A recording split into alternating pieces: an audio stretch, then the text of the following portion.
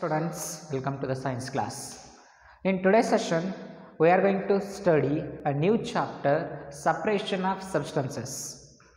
The heading of the chapter itself says the separation. What we are going to study here is the separation of the materials. So see now, I am going to tell what are the things we are going to study under the chapter of separation of substances. In today's session, we are going to discuss the methods of separation that are nothing but hand picking. What is meant by the hand picking, threshing, winnowing, sieving, and what is meant by the sedimentation, decantation, filtration, and also we are going to discuss what is meant by the evaporation process and the condensation process, and also we discuss what is meant by the solutions and what is meant by the saturated solutions here.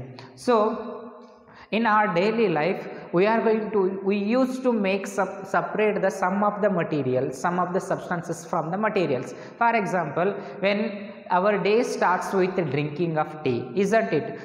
So before drinking the tea, before we are going to take the tea, we are going to separate the tea powder or the tea leaves from the tea. Isn't it?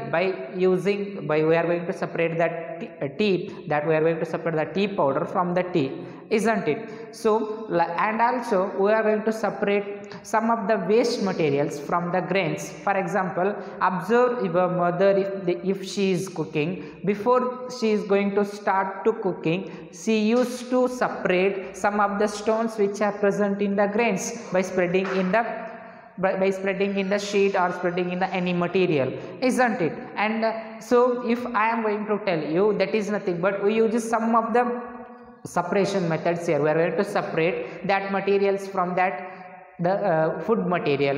Why? Because these that are the waste materials which are present in the usable materials, and it is very easy to separate that material from it is very easy to separate the tea powder from the tea.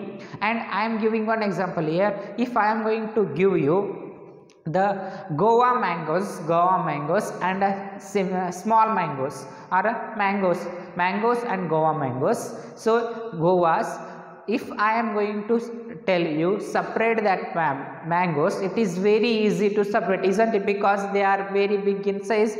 We can easily separate by separating by the size and also by taking by the hand, isn't it? If I am going to give the mixture of soil and a salt, I am going to mix some amount of the soil with the salt, and if I say to separate the salt from the soil, is it very easy to separate? It is not imaginable here, because it is not easy to separate the salt from the soil, because they are very small particles. We can't pick that small particles from the hand, and these are number of particles are present. It takes a very long time to separate here, and it is too difficult work here. But if we need to separate that salt from the soil, it is possible to separate the salt from the soil in a very easy way. So which is the way we are going to use, which is the method we are going to use to separate that salt from the soil, that will be studied under the methods of separation here. First, I am considering hand picking. See, imagine that you are going to a market to buy some of the grains or some of the food materials like rice or the grains. So if you are going to buy the grains from the market, you have to remember here, the grains are not pure here.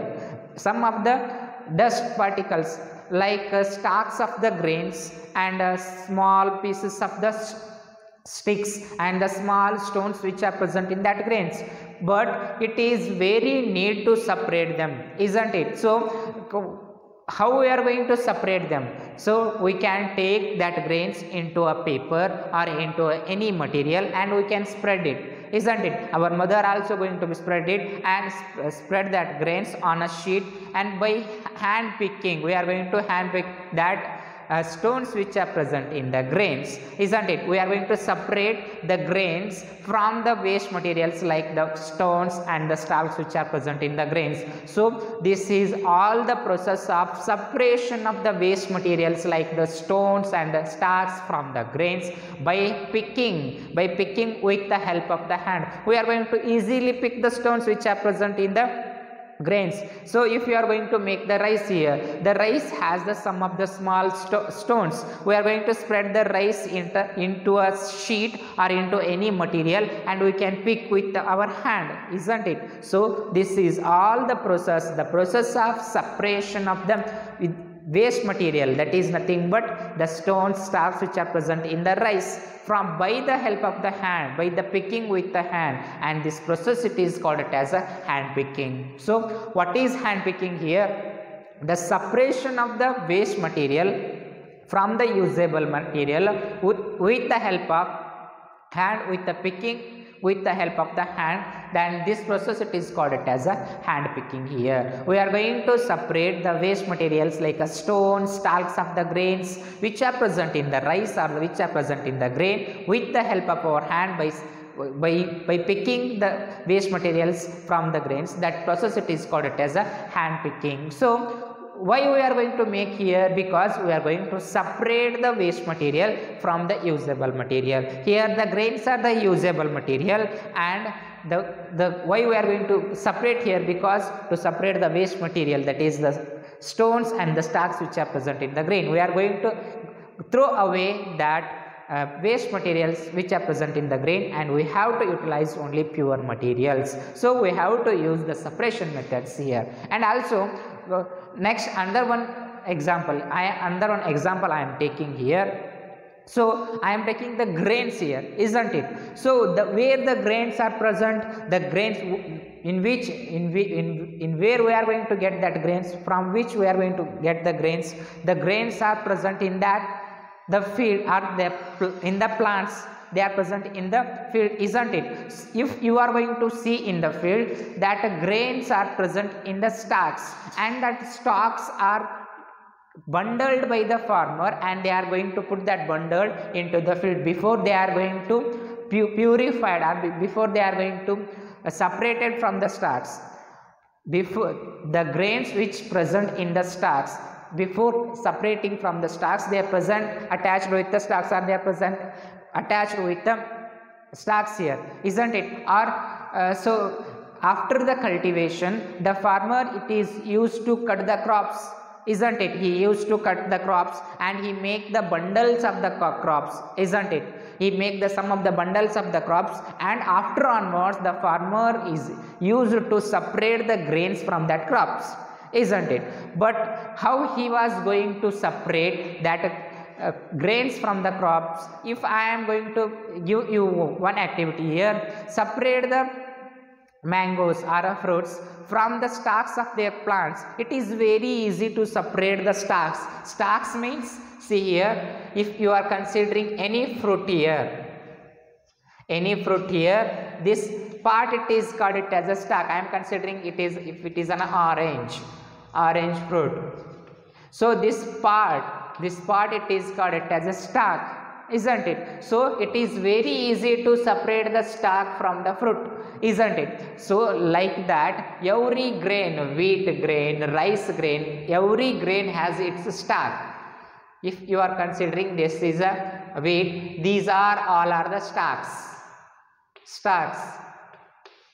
These stalks are not usable material here. It is very neat to separate the stalks from the grain. But in the case of the orange, the stalk is very big, and the number of the oranges present in a plant is very few. So it is very easy to separate the stalk from the orange plant. But if you are going to separate the stalk from the grains like a wheat, rice, so the stalks are very high here, because the number of grains which are present in one bunch of the grain, it is very high, and it is very difficult to separate the stalk by the hand. But how the farmer is going to be separate the stalk from these grains? How the farmer is going to separate the grains from the stalk? So after cutting of the that plants in the field, farmer used to kept that cut plants or the cut field, that is yield which is comes from the plant, into the sunlight for drying.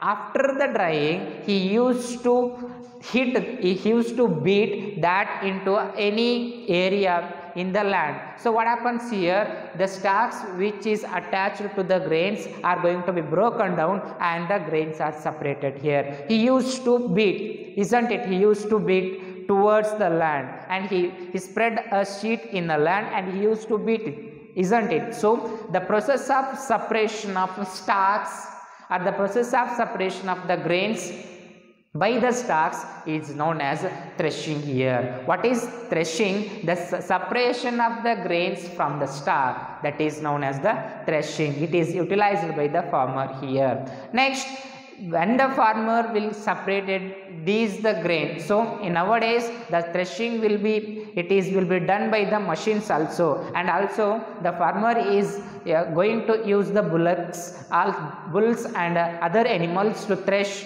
that the stalks which are present in the grains. Using the animals, he used to make threshing here. And after the threshing, the grains still they are not pure here. The some of the stalk materials which are mixed up with the grain here, and also some of the sticks and some of the lighter dust particles of the plants, like some of the powdered leaves of the plants, which are also present with the grains here. But how we are going to separate the grains? We get the pure grain here. So how we are going to separate?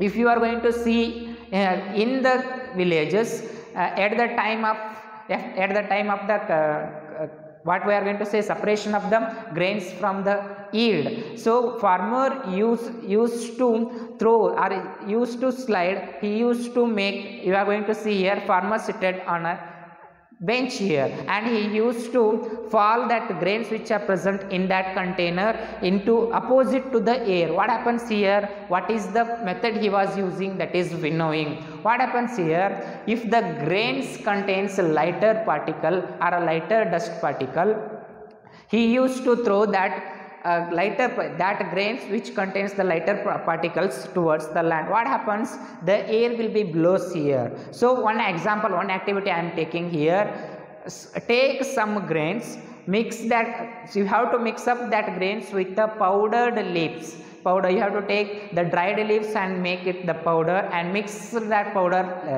leaf powder, into the grain, and you have to take into the ground and stand on a higher area. You have to remember, and take that container which contains that the dust materials called leaf powder and grain, and you have to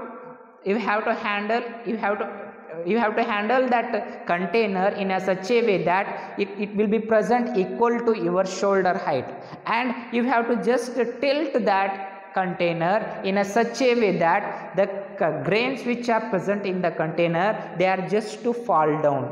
And you have to observe here, the grains are heavier material. When you are going to make this activity, the grains are fallen straightly into the ground, and the lighter particles like the leaf powder will blow away from the grains, isn't it? Why? Because air carries that dust particles, the air moves, the air carries that dust particles up away from that grains, isn't it? So by the help of this method, the farmers are going to separate the grains from the waste materials like stalks and some of the powder leaf which is present in the grains. So this method of separation of waste material, the waste materials, it is nothing but here the stalk and the powdered leaf, isn't it? This is the waste material because it is not usable here. So this process of separation of waste materials which is present in the grains, it is nothing but winnowing here. The separation of the grains by its waste from its waste, or the separation of the waste materials which are present in the grain with the help of the air, is known as winnowing. And next I am considering another one method of separation here, that is nothing but sieving. See here, when your mother is going to do any food material, if your mother going to do chapati, so what she take, first she going to take the wheat atta here, isn't it? What she makes here, what she going to do, you have to clearly observe. She take that atta into the sieve. Why? Because that atta also contains some of the impurities, some of the dust particles, so it should be removed from that atta. So she used to remove that waste particle from the atta by using the sieve here. She used to put that materials into the sieve, and by sieving the atta will be removed, the atta will be placed in downwards any container, and but the impurities are removed in the sieve. So the process of separation of these small particles from the atta, that is known as the sieving here. The process of separation of the waste particles from the atta with the help of the sieve, that is known as sieving. So it is another one method of separation which we are going to use in our daily life. So these are the simple methods which we are going to use to separate some of the materials which are present in usable materials. Or these are the simple methods, simple types we are going to separate the waste materials which are present in the usable materials. If I am taking you one example here, so you have to take some soil, about 10 gram of soil, and mix with the salt, and you have to separate it. Or if you are going to separate the rice from the dust particles, what you are going to do here? So rice particles also has some of the lighter dust particle. What your mother going to do here? Your mother going to wash the rice with the water. What she is going to do? She takes some of the rice into any container. She used to pour water into it. After some times, what happens? The water carries the lighter dust particles which are present in the rice, and that will becomes at the upper part, isn't it? So what is sedimentation here? When you are going to pour the water into any material, the rice is here, the rice is the heavy particle here, and it will be collected at the it is collected at the downside of the any container, isn't it? And the lighter dust particles are carried away by the water at the upper layer, isn't it? By tilting it slowly, that water carries all the dust particles and the pure rice will be settled down, isn't it? So when you are going to pour water into any material, the heavier material will be settled down here. So the settling down of any material, when we are going to pour water into it, and this process it is called as a sedimentation. What is sedimentation? The process of settling down of the heavier material. When you are going to pour the water into the container which is containing rice, that rice particles will be settled down at the bottom, isn't it? So the settling down of the heavier material, when we are going to pour the water into it, and this process it is called as a sedimentation. So here once separation will be comes here, so the lighter particles will be present at the upper surface of the water, that will be carried by the water, and the pure rice will be collected down, settled down at the bottom of the container. So it is one type of the separation method here, that is nothing but the sedimentation.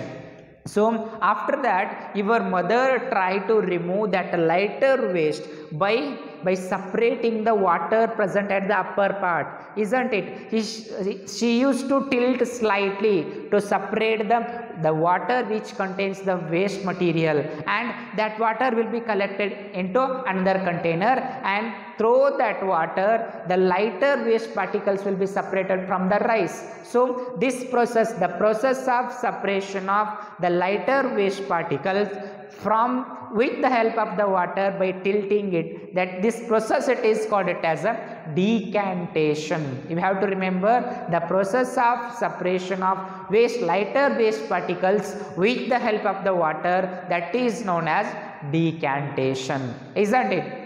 And so another one example for the decantation here, if you are going to mix water with any oil, so take a container, mix some amount of the water with the oil. What happens here? Oil, it is not mixed with the water because these are two are immiscible liquids. These are completely not mixed with each other. So you have to keep that glass for a few minutes for undisturbed. You have to keep that glass undisturbedly for a few minutes. So what happens here? The two layers are present. Water will be present at the bottom level and the oil will be present at the above the water level. So by tilting slightly, you can separate the oil which is present in the water, isn't it? By the process of separation of this method, it is called as a decantation here. Is it clear? So next, another one method I am considering here. You are going to separate the tea powder when you are used to drink the tea, isn't it? With the help of what you are going to use here? We normally used to separate the tea powder when we are going to drink a tea, isn't it? Because tea powder, it is not essential. It is not essential material in the tea. It will be the tea powder has some of the waste material, and also it is a waste material we can separate from the tea by using strainer here, isn't it? So sometimes we are going to separate the waste materials from some of the liquids. For example, if you are going to separate any waste materials which is present in the milk, you are going to use the strainer. So the process of separation of waste materials which is present in any liquid with the help of the strainer, that is called it as a filtration here. So the process of separation of the waste materials from any liquids with the help of the strainer, that is called it as a filtration. You have to remember, in your examination 2 to 3 marks question should be asked on this. What is filtration? They ask any definition here. What is hand picking? What is threshing? What is winnowing? What is sieving? What is sieving here? The separation of waste materials from the usable materials with the help of the sieve, that is known as sieving, isn't it? Like that filtration. What is filtration? The process of separation of the waste materials from the liquids with the help of the strainer, it is known as filtration. Is it clear? But sometimes the filtration with the help of the strainer, we doesn't get pure material here. For example, if you are going to take the mixture of water and the soil, if you are going to separate that soil from the water, it is not completely done here. Why? Because the strainer has that big holes here, isn't it? From that holes, the small soil particles will be mixed up with the water that can be carried continuously. After onwards also filtration, but in this process we can use the filter paper which is present in the labs. So it has a small pores. With the help of that filter paper, we can easily filter the soil which is present in the water, isn't it? How we are going to use that filter paper? Normally filter paper, it is in the circular shape, and you have to, so it is in the circular shape, you have to put that filter paper into the air. So any conical flask, you have to remember, you have to insert that filter paper into the conical flask in such a way that you have to make it as a cone. You have to make it as a cone. You have to fold like that. See here, you have to fold like this type, and you have to make just like a cone.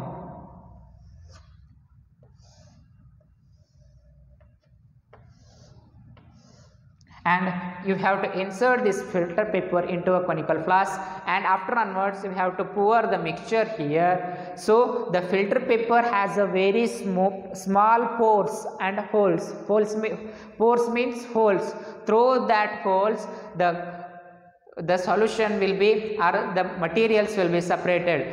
If you are going to use here one example, that is the water containing soil, all the soil particles are collected here and the water will be collected drop by drop into the conical flask. So it is another one type of the separation method here, that is nothing but the filtration, isn't it? So sometimes it is the one method, it is not used for the separation of the materials which is present in the usable materials. We have to use number of or a combination of separation methods to separate the dust particles which are present in the usable materials. For example, I am considering here mixture of salt with the soil. In this process we can't separate the soil or the salt in a one step or by using one method here. We are going to use combination of methods. For example, it is not easy to separate the salt from the soil here, but how we are going to easily separate here? So now you have to pour the mixture of salt and soil into the water. You have to pour that mixture of salt and soil into the water, and you have to stir it continuously. What happens here? After time, sometimes the salt will completely mix up with the water, isn't it? But soil doesn't mix with the water here. So after onwards you have to keep that solution containing soil, salt and water undisturbed for few minutes. What happened here? The soil particles which are present in the water will be settled down, isn't it? Will be settled down. So the settle down of the waste materials which are present in the usable substance, that is known as the sedimentation here. You use first step, sedimentation. The dust particles or the soil particle will be, what happens here? The soil particles will be settled down at the bottom of the container after few minutes. By tilting slowly, the water will be removed and the soil particles will be completely removed or separated with the help of the sedimentation process. And by removal of water from the upper layer of the soil, isn't it? By tilting slowly, and this process it is called it as decantation. We use first sedimentation here and after onwards decantation. The water which the salt is completely dissolved here. So when you are going to mix the mixture of soil and salt into the water, the salt completely dissolved into the water, and when you are going to left undisturbed that solution, all the soil particles will be settled down and that will be separated by the help of the sedimentation process. After onwards, the mixture of salt and water will be separated with the help of the decantation process. Now you have to see here, when you are going to see the water, we can't see the salt here. Why? Because the salt is completely dissolved. But how we are going to separate that salt? How we are going to separate that salt? Now you have to take that mixture of salt and water, that is salt solution, into another one container and you have to boil it.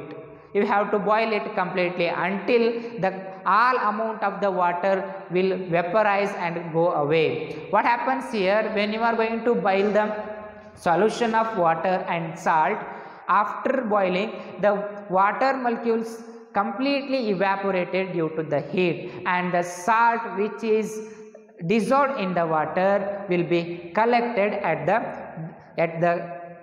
the bottom of the container. So the process of conversion of water into its vapor, that is called it as evaporation. The process of conversion of water into its vapor, that is called it as evaporation. What we did here, so we have to, what is the need to evaporate the water here? Because the salt is dissolved in the water here. So we have to get the salt from the water, so we can boil the water here. Due to the boiling process, the water will be evaporated. So the process of conversion of water into its vapor, it is called as evaporation. After complete evaporation of the water, the salt which is dissolved in the water will be collected down. And you have to remember, the same amount of the salt will not be present here, because some of the salt will dissolve in the water, will be used by the water, and that also will be evaporated. So we get again salt by the mixture of the soil and salt with the help of 4 separation methods, that is nothing but sedimentation, decantation, filtration and evaporation. Isn't it? We are going to separate the salt from the mixture of salt and soil by using different separation methods, that is sedimentation, decantation and evaporation. So when you are going to evaporate the water, so the water vapors goes away from the container. In that time, you have to place a plate. You have to place a plate or hold a plate and place some ice cubes on it. What happens here? The evaporated water vapors will converted into a water drops, isn't it? You can easily see here. And also in another cases, when you are going to boil the milk, so if you cover the that container, when you are going to boil the milk, if you are cover the container with any plate, after some times you can see small drops are attached to that covering plate. So where does it come from? What are those? How they are come here? Because the water which is present in the milk and evaporated, and due to the cold condition, that evaporated will be condensed and that will be evaporated water molecules will be converted into water droplets here. So what happens? When you are going to place the ice cubes on the plate, and when the evaporated water molecules comes towards the place, that will be cooled due to the ice cube which is present at that ice cubes are present at the upper side of the plate, and that will cools the water vapors here, and the water vapors will converted into droplets. And the process of conversion of water vapors into water drops, that is known as condensation here. The process of conversion of water vapors into the water drops, that is known as condensation process. And it is also another one type of the process. It is also another one type of the method which is used to separate some of the waste materials here. So we get the distilled water. You are know in the hospitals they are going to use the distilled water to inject. So that distilled water, how we are going to get? By the condensation process. By boiling the water and by condensing the water vapors, we get pure distilled water. So this condensation, it is also another one type of the separation method which we are going to use. So in last case, the salt will be mixed with the water. I am taking another one example here. Take 100 ml of water and pour 10 gram of the sugar and stir it well.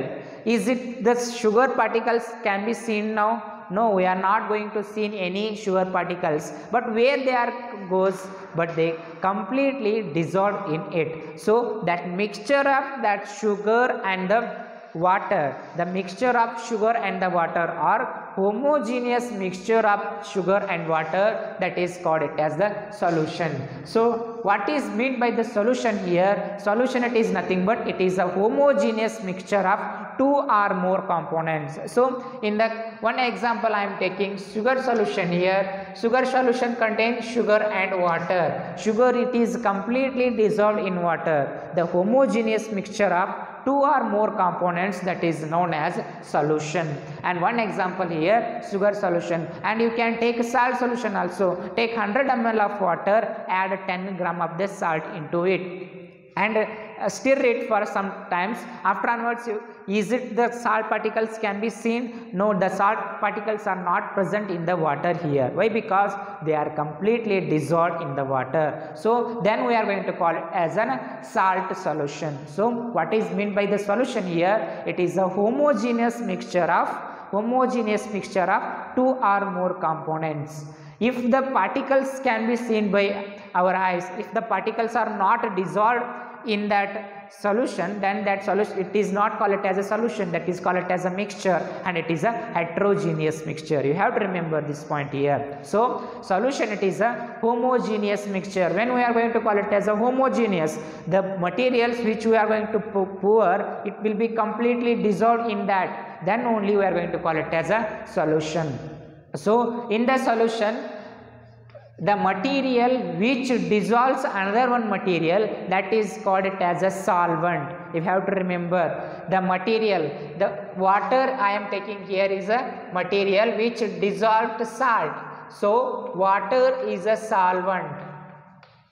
Water is a solvent and a salt is a solute here. In a solution, the material which dissolves other material, that is called it as a solvent, and the material which dissolved in the solvent, it is called it as a salt. In the example, water is the solvent and salt is a solute here. So this is about what is meant by the solution. I am taking one example here. When you are going to make the sugar solution, you take 100 ml of water and 10 gram of the sugar will be added to it and stir it well. The sugar will completely dissolve here.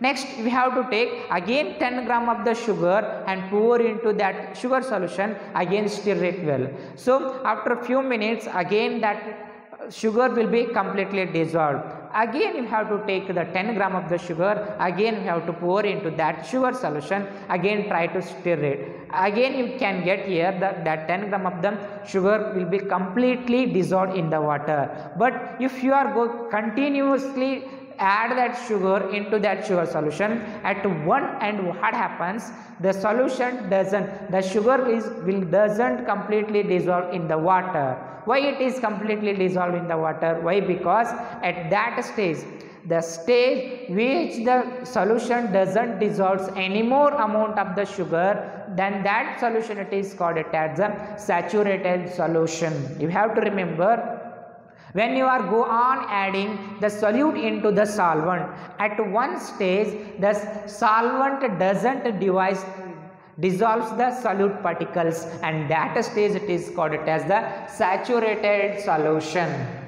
And now you have to take that saturated solution and boil for 5 to 4 minutes, and after onwards you have to add some amount of the sugar and try to dissolve it. Yes, it is possible to dissolve that material into that solution again for about the some amount only. By boiling a saturated solution, we can dissolve some more amount of the solute particle here. But what is saturated solution here? It is a stage at which the solvent, I am taking one example, sugar solution. In a sugar solution, water is a solvent, the sugar is a solute. If you are go on adding solute into the solvent, at one stage the solvent doesn't dissolve the sugar, doesn't dissolve the solute, and that time that solution, it is called it as a saturated solution. So it is all about what is meant by the solution and what is meant by the saturated solution. So it is very essential to separate some of the waste materials from our food products. So we have learned some of the different types of the separation methods in today's sessions. So some of the different methods of the separations we studied. Why? Because it is very need to separate the waste materials from the usable material. So, and this completes your another one important lesson, that is the separation of substances. In next session we are going to continue your another one new lesson. Thank you.